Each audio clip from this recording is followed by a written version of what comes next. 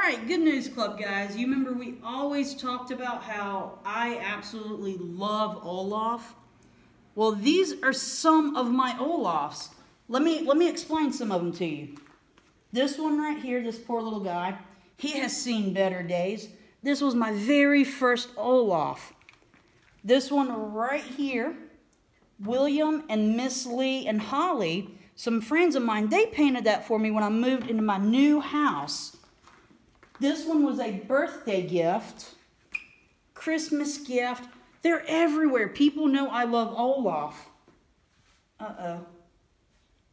I'm missing one. Charlie, we're missing an Olaf. Come here, girl. Come here. We don't want to be missing an Olaf. Will you help me go find Olaf? Come here. Let's go find Olaf. Come here.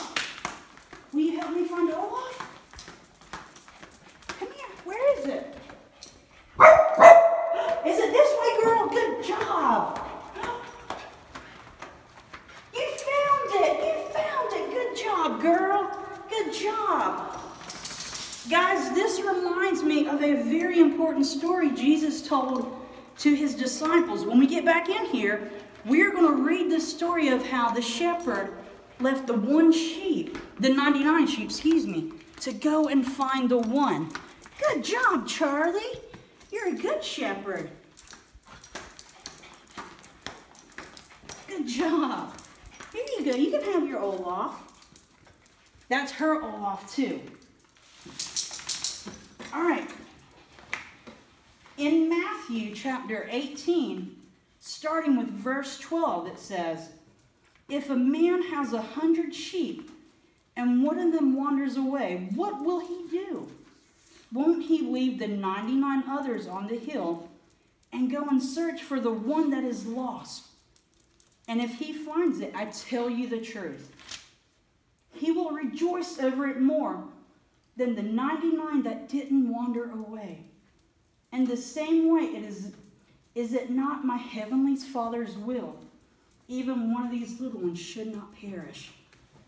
Guys, just like the way Charlie got excited over finding this one Olaf, even though there are at least 10 other on here, guys, when we accept Christ as our Savior, our Heavenly Father rejoices probably 100 times more than Charlie did over that one Olaf. Guys, as we're still social distancing, there's still ways for us to be witnesses to your friends, to be witnesses to your moms and dads. Guys, during this time, be like that shepherd. Look for that one lost sheep that you know that is in your family that needs Jesus.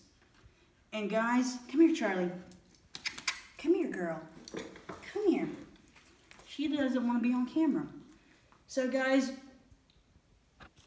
just like every one of these has a special meaning to it, Jesus loves every single one of us. He knows everything about us. He knows where we are at.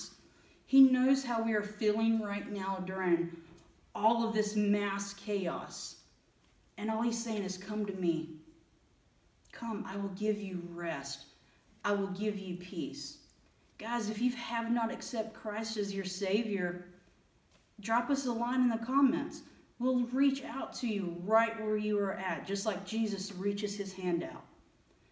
Guys, before we go today, I want to say a prayer.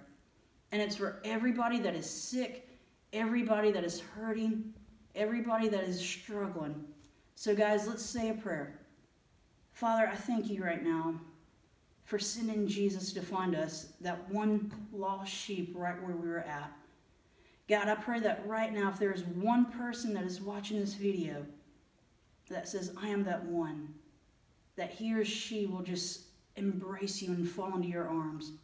God, I pray for the sick, the ones that are catching this virus. God, I pray that you will heal them.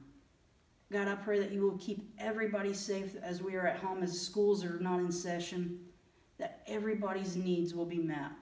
We love you and praise that in everything we do may it bring glory and honor to you. In your name we pray. Amen. Guys, we'll see you next week.